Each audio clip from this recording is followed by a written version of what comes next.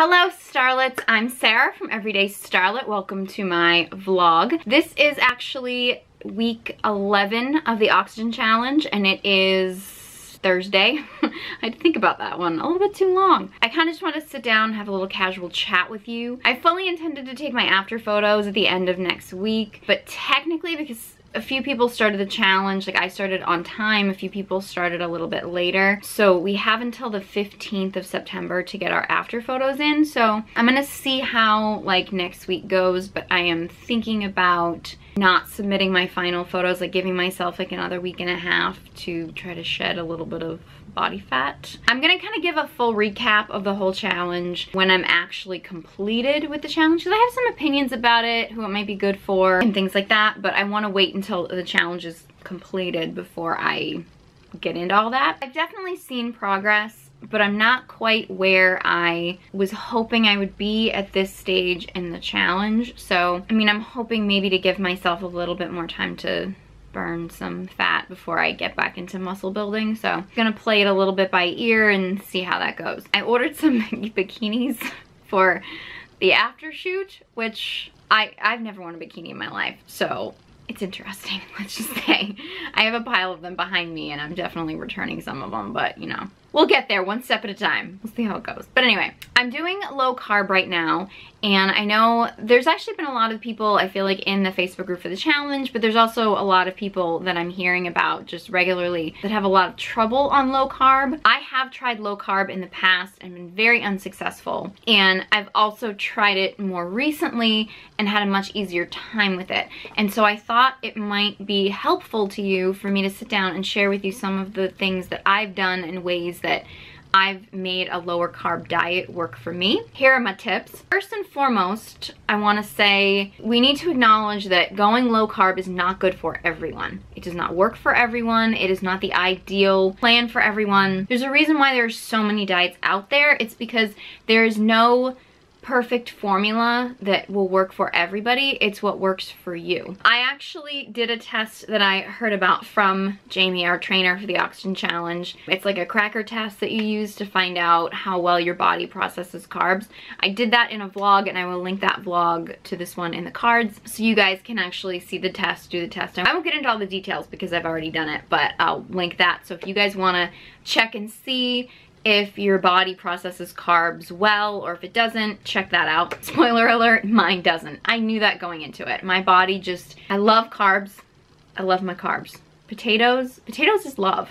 Potatoes, I cannot express to you how much I love a potato. In reality, my body can't handle too many of them. It's cruel. It's just so cruel. I have tried in the past to cut out carbohydrates and been unsuccessful, and it's actually led me to a lifetime of binge eating, which I have a video talking about my binge eating experiences and stuff like that, which I will link to this one. I feel like I have much more of a grip on low carb now than I ever have before. First, we need to acknowledge whether or not low carb works for you. It may not work for you, and if it doesn't, don't force it. I do know that it works for me, but it took me a while to get to a place where I was able to do it and let it work for me. So the first thing that I did, which I believe has helped me, pardon the AC, it's hot in here. The first thing I did that helped low carb work for me is about 1.5 years ago, I tried Whole30.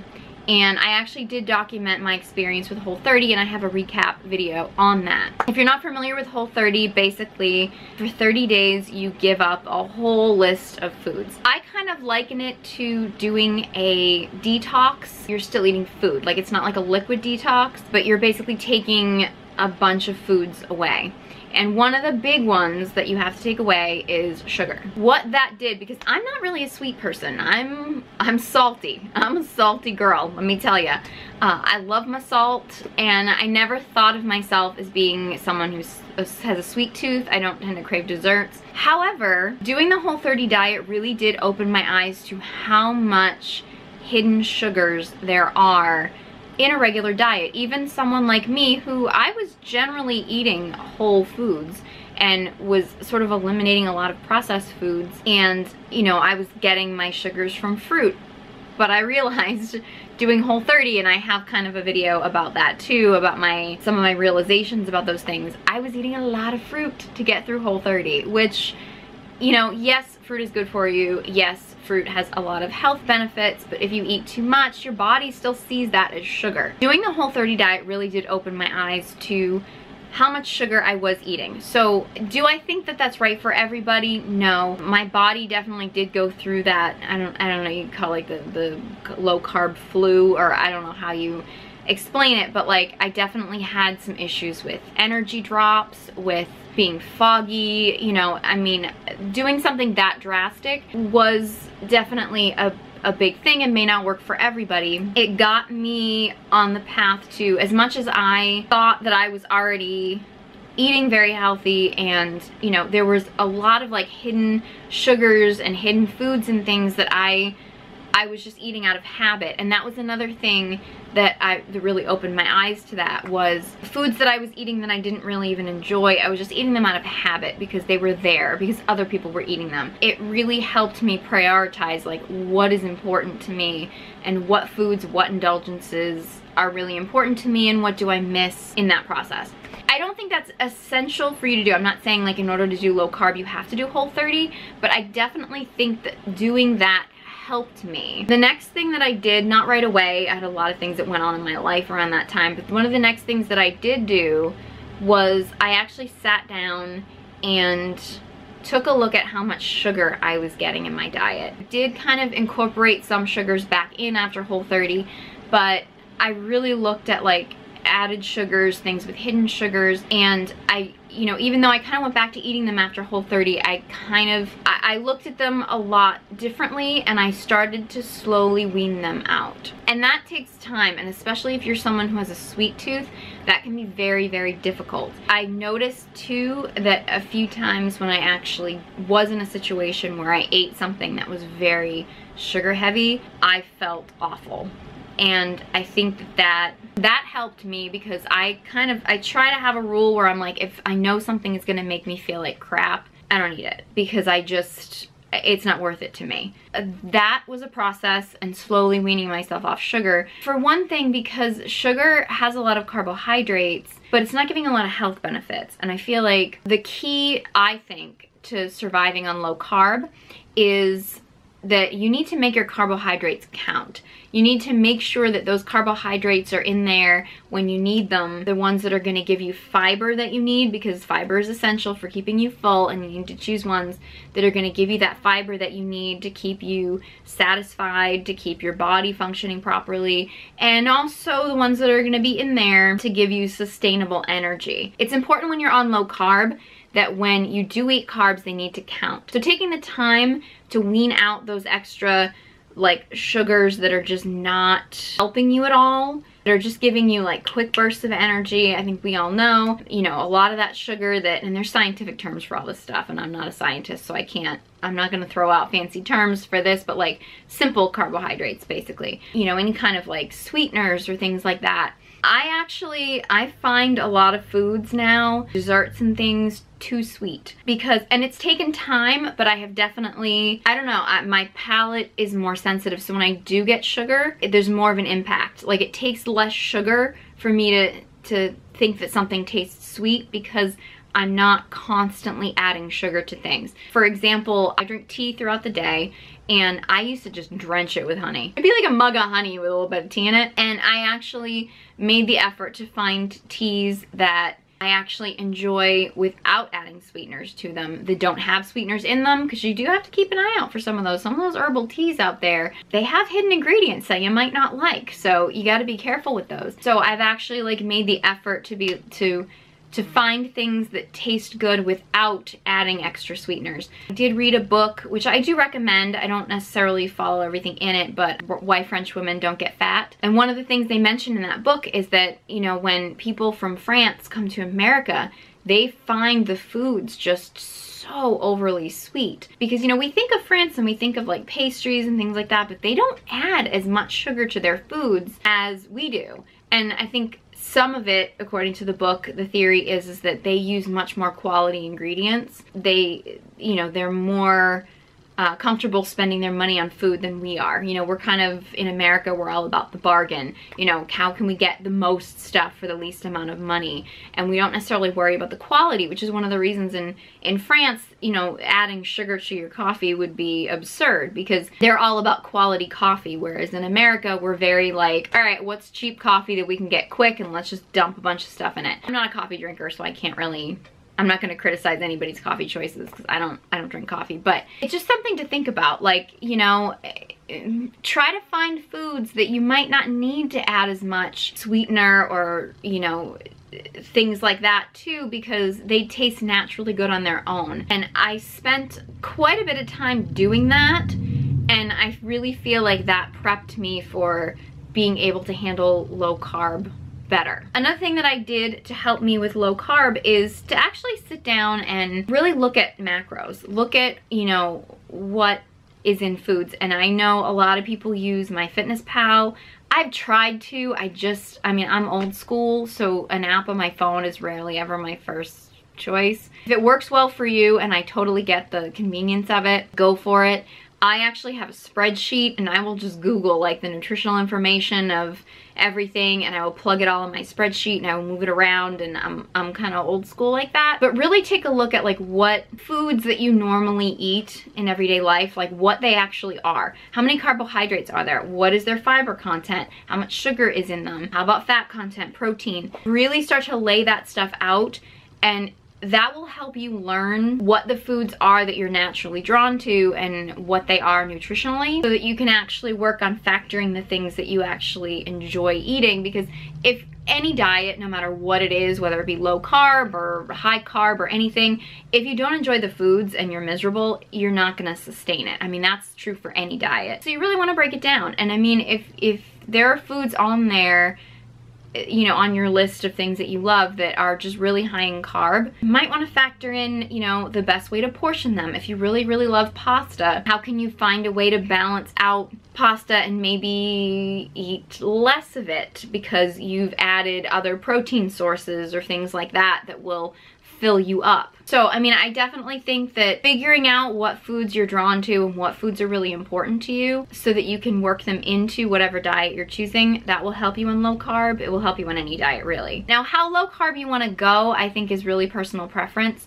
The way that we're doing it in this part of the challenge, this last part of the challenge, is we're taking our goal body weight and multiplying it by 0.75, and that is giving us our target carbohydrates. I've been doing that the past couple weeks, and I'm actually going to dip it a little bit lower in the next week or so, because my body is telling me that it can, and I'm not seeing the results, and I want to boost it a little bit. You know, how low you want to go, I've never, to my knowledge, I don't think I've ever gone down to like what they call a keto diet or ketosis. I haven't done that. I don't know how it would be on something like that, but I think you need to really listen to your body. And I also don't think, like, don't just wake up one day and say, if you're eating like 200 carbs a day and you all of a sudden wake up one day and I'm like, I'm gonna go to 50 carbs a day, 50 grams or something, like, you're gonna fail. I mean, you can't do that. Like, you really have to start slowly. Start with a meal, like say start with lunch and say, okay, you know, my goal is so many carbs per day, okay? And you count out how many meals you eat per day, whether it be 3 meals or 4 meals or 5 meals, how many meals you eat. Kind of try to divide that evenly and then work on one meal. Say, okay, that's gonna be my target for lunch. And you know, I'm gonna try to get to that at lunch. So, you know, you're lowering your carbs at lunchtime, and then maybe say, all right, I'm gonna work on dinner, and I'm gonna see how I can kind of maybe lower my carbs a little bit at dinner. Like maybe go meal per meal if that helps you. You know, that way you're naturally lowering your carbs, but you're not all of a sudden waking up and being like, yep, I'm going whole hog and, you know, dropping carbs cold turkey, and I'm just, you know, because you're setting yourself up for failure. Your body is gonna react to that. It's gonna be under a lot of stress, and it's gonna, it's not gonna like you, basically, is what I'm saying. So definitely slow and steady wins the race. You may not get that like initial, you know, huge weight loss, but honestly, like the slower you lose weight and the more gradual you do it, the more likely it is that you're gonna keep it off. Now, when you're doing low carb, you do still need to keep track of your total calories. You don't want to go over the total calories that you should be eating for the day, which totally depends on your weight or your goal weight and, you know, your activity level. There's all kinds of different, I'm not really qualified to tell you how many calories you should be eating a day, but you want to keep an eye on that. You don't want to go over that, but you do have to realize that as you are lowering your carbs, your fat and your protein are going to need to increase. Not increase so much that they're over your total calorie intake, but you're gonna need that in order to keep you full. Carbs keep you full. They help you feel sustained, but protein will help you feel full as well. So will healthy fats. Another thing, which I think I mentioned a little bit earlier, which is very important, is to make your carbs count. And I know I mentioned that a little bit earlier, but it's really, really important. You know, if you say my goal is, you know, 75 grams of carbs. I'm just throwing it out there. That's not what I'm doing. But, you know, say your goal is like 75 grams of carbs a day. And, you know, you can't, I mean, you can, but it's not smart for you to eat a meal that consists of like a whole pizza that has 75 grams of carbs in it, and then you're like, I'm just gonna go carb free the rest of the day. That's not practical. Two things when it comes to that example. One, make your carbs count. They should be healthy carbs. You want to make sure that those carbs that you're taking in are high in fiber, because that is going to, I mean, fiber is so important for just body function and keeping you full.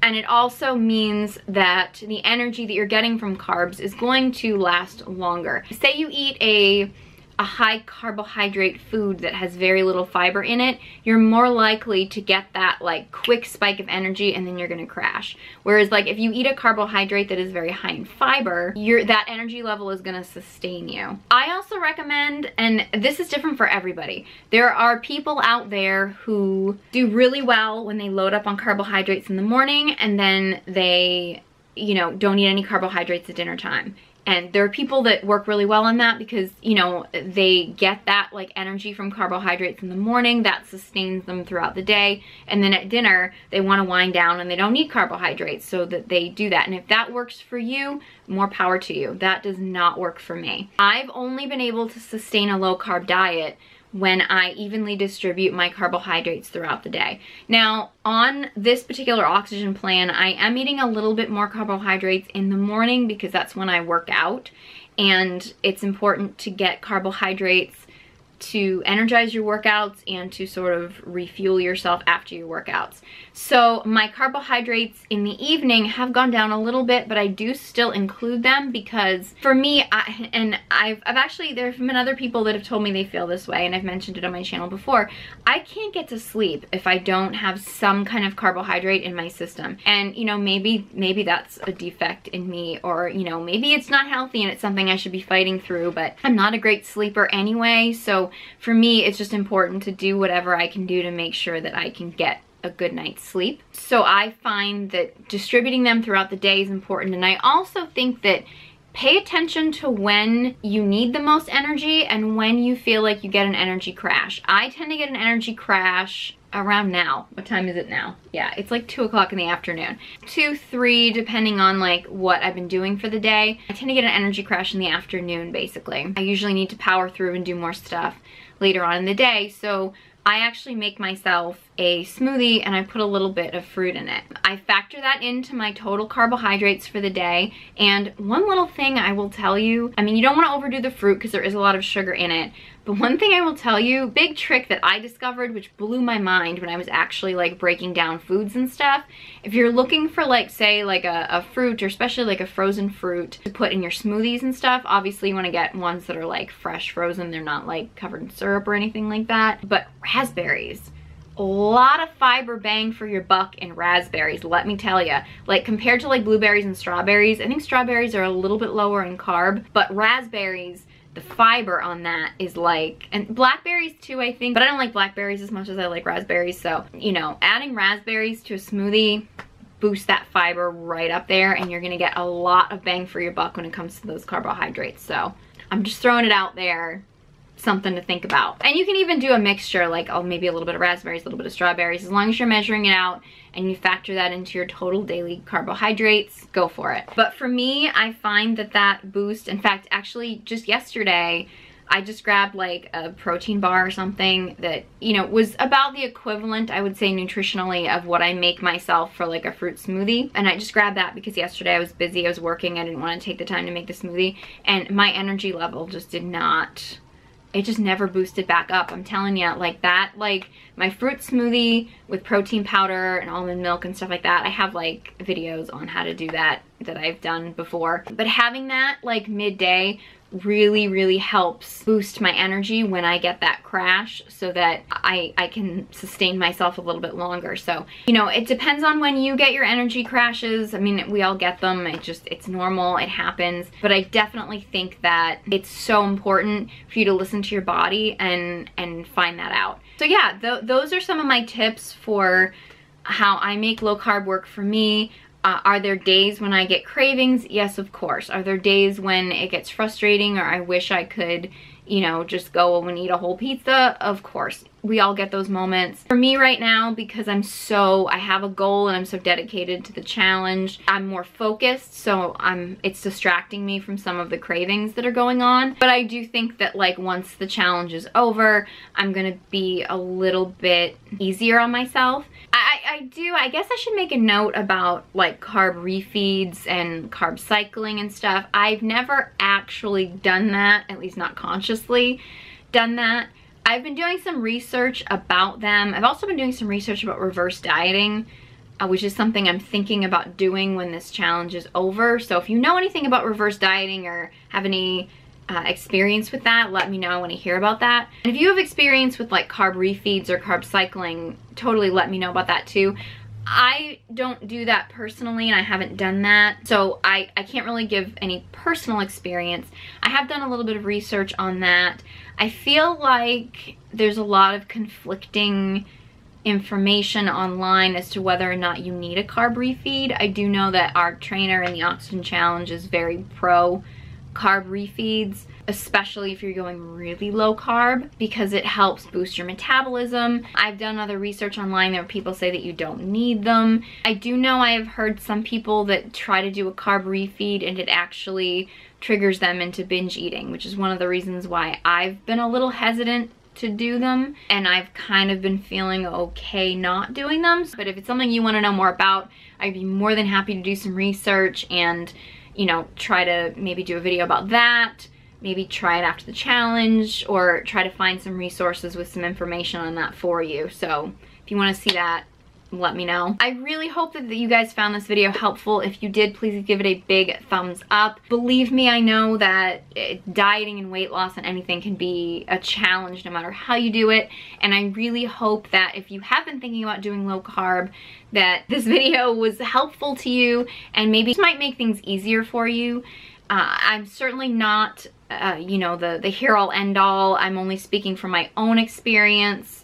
You know, everybody is different, but I have to say I truly believe that if you do things slowly, do things gradually, and you listen to your body, that, you know, you can make almost anything work for you as long as, you know, you treat your body with respect, not to get all spiritual on you. But yeah, so I hope you found this helpful. If you did, please give it a big thumbs up. If you have any questions or, you know, anything, you know, you want to share your own experience, or, you know, you have anything that you would like to see in the challenge. I'm thinking about still keeping Mondays being like a Monday motivation, like fitness focused, you know, videos even after the challenge is over. I actually am going to be doing a complete cool sculpting review and sharing my experience with that. I'm getting some new fitness clothes, so hopefully that I'll be showing you some of that stuff. So yeah, so if you guys have any like fitness related videos or anything that you want to see here on Mondays, let me know. Leave those in the comment section below. I'd love to hear from you. I love your suggestions. A while back, I was suffering from anxiety and depression, and I truly believe